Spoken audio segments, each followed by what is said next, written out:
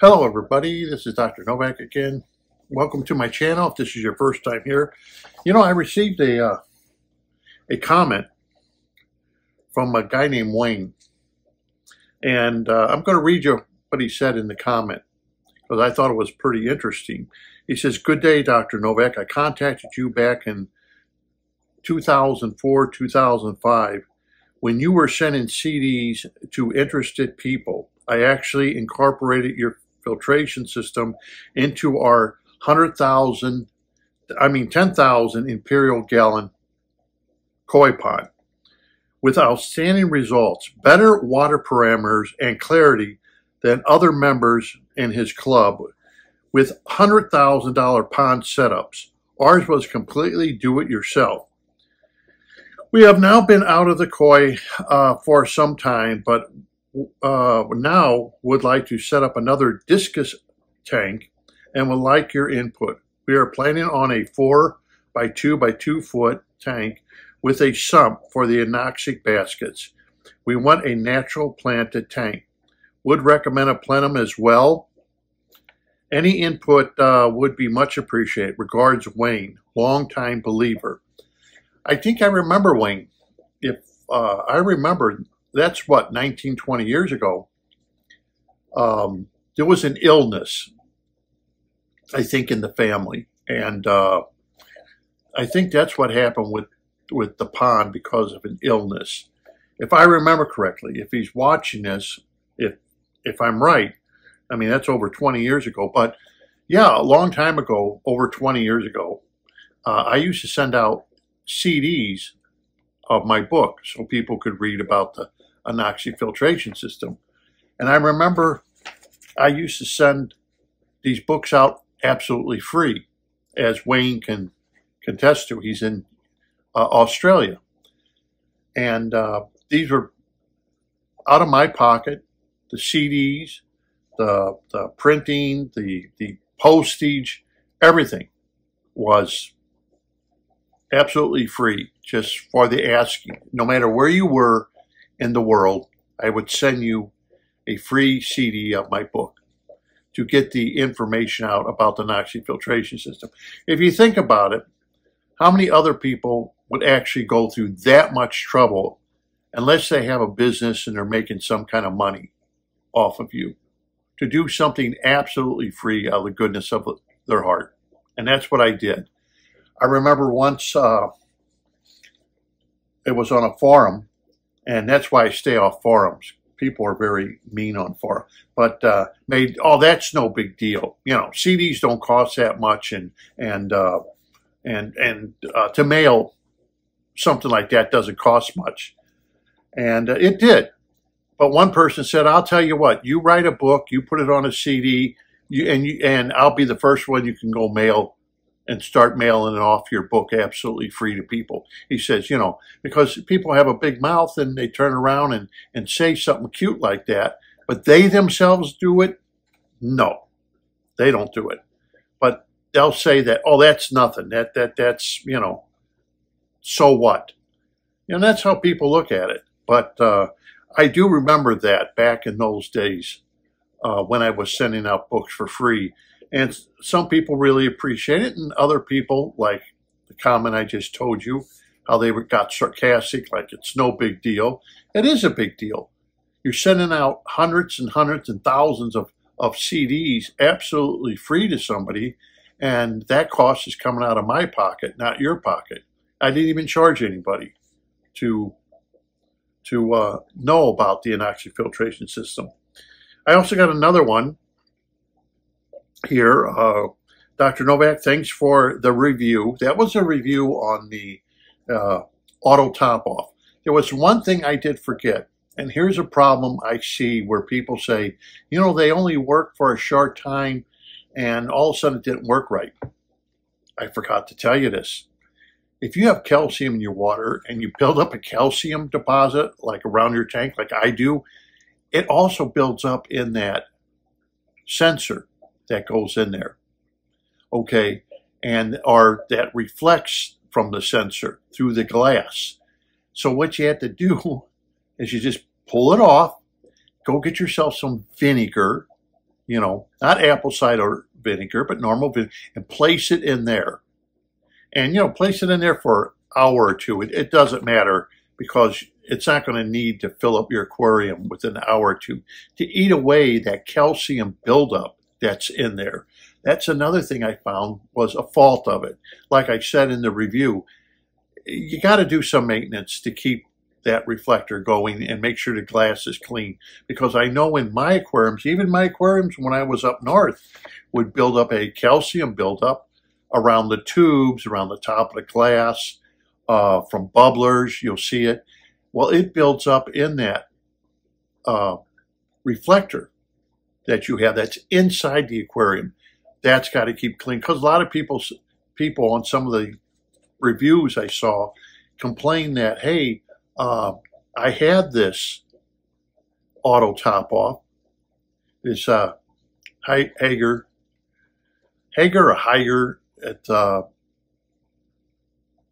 I don't know exactly how the name is exactly say, Hager or Higer. I think it's supposed to be a Dutch name.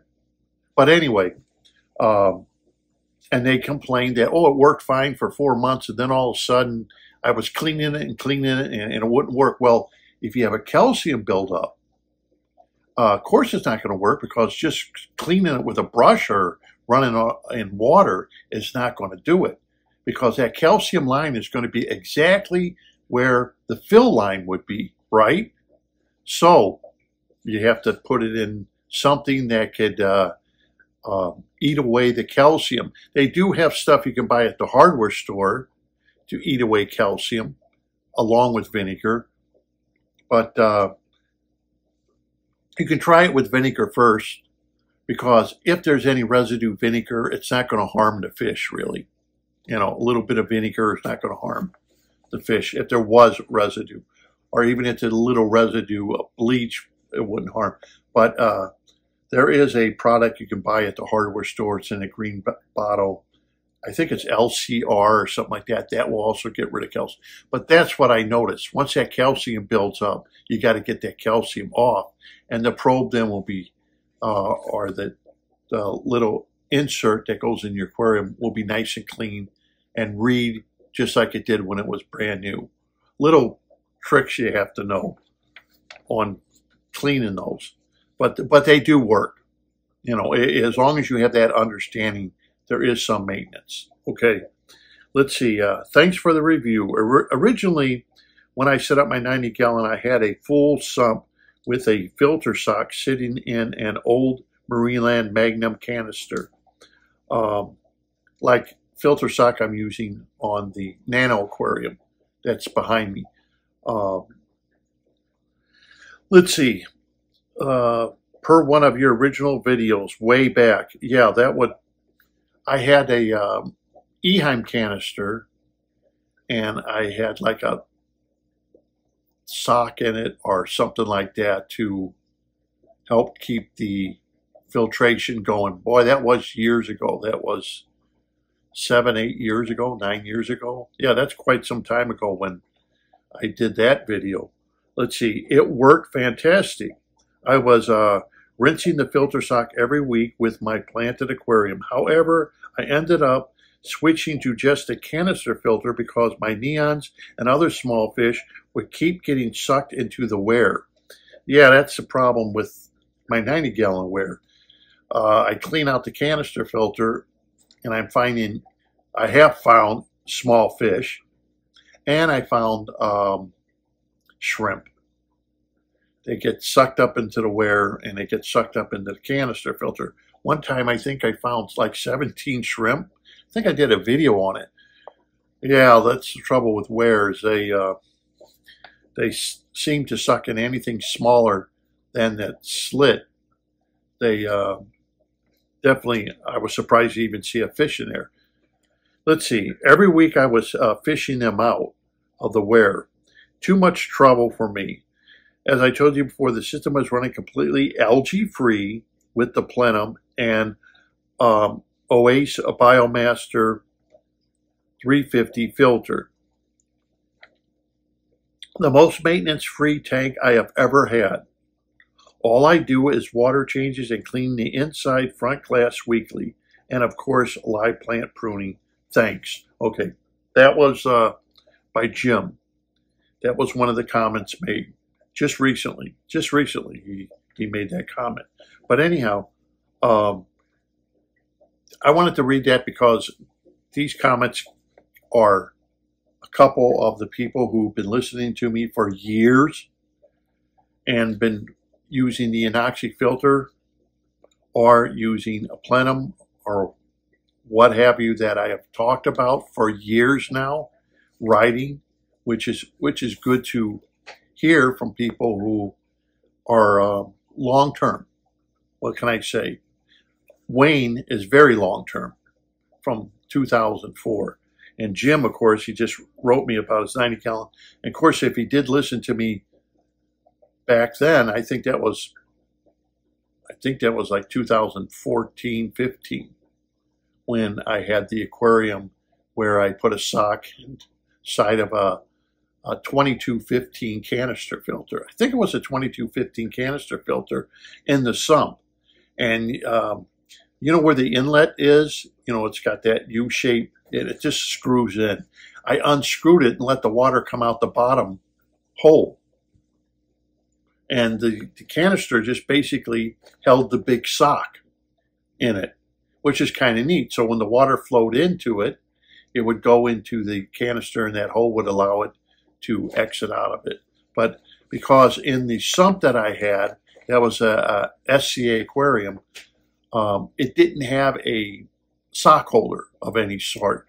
It was just, you know, different, what can you say, how many did it have? I think it had three different stations that were in the sump. And of course, the last one was your pump, heaters, and stuff like that. And when I did a video on that, but that was done quite some time ago. So I thought I would read you this. He wants to use a plenum as well for the plants. Basically, it's just going to be like I have for my 90. It's going on 4 years old now. Plants are doing fine. I do have to do maintenance as far as trimming the plants. That is another aquarium, as I said in my last video, that does have an auto top off because it just evaporates so much being an open top. I'm sure if I had a glass top to it, which I probably should get one, but I have plants kind of growing out of the tank, so I guess it's a yin and a yang. Do you want the top open so plants can grow and flower, or do you want to enclose it in glass to cut down on the evaporation? That's entirely up to each hobby. But I thought I would read that because I found it to be interesting that people who listened to me quite some time ago, decades ago, are still kind of following me and watching my videos from other countries. So I just thought I'd do a short video about that because the Anoxic Filtration System, it's been around for a long time. Like I said, about 35, almost 40 years when I came up with it. And it went out to the public where finally people could learn about it and find out more about it. And you have to remember back, and which a lot of people don't understand, 35 years ago, things were different in ponds and stuff than they are today. You know, we didn't have all the equipment 35, 40 years ago for ponds that we have today. And some of the equipment for ponds is very, very expensive. At least me, I was always the kind of person who liked doing things, but liked doing them by trying to save money, just like everybody. You're trying to save money and you're trying to be successful without spending an arm and a leg on lighting systems and everything else. And I mean, this is one of those hobbies that have evolved for me and for a lot of other people. But especially today, I'm so glad that it has evolved. It's evolved to the point where You no longer have to buy these expensive strip lights and stuff. You could make your own lights.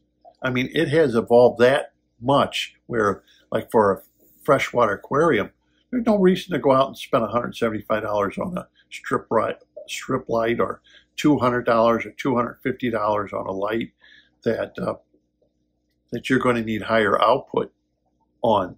When now, since we know we have the ultra bright GE bulbs that could be used, they seem to do great for growing the plants, not promoting algae.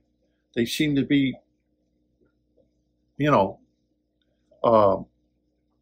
unbeatable for all the lights I have tried. And believe me, I've tried a lot of strip lights and stuff and spent good money, just like the rest of you have, and found that they promoted algae, and I had problems with them, and I didn't really care for them as far as how they made the tank look. Either they were too blue or made a greenish cast to the tank like the Kessel light did. You know, you try to adjust it, and it had a greenish yellowish cast to it. I didn't like that way it looked. So it's nice to see how the hobby has evolved in those years. It's sad to see that that some of the people still resist wanting to know something different, but there's nothing you can do about that. All I can do on my channel is try to help people out and try to educate them, and that's as much as I can do. I can't do any more than that, whether they listen or not. But here's two people here who are long-term, especially Wayne, very long-term, 2 decades, and Jim, over a decade of listening to me and following my directions, and still, look at that, works fantastic. The tank is doing great, no algae problems. Talks about his weekly water changes. You know, that was another thing too, is some people approve of weekly water changes, some people don't. It just depends on the individual. But anyhow, I just basically want to do the whole video on these two people. I'm sure there's more. But these two people contacted me and let me know that they're long-term followers and have very happy long-term with using my system or my ideas. So until next time, this is Dr. Novak. Thank you for watching. Don't forget to subscribe.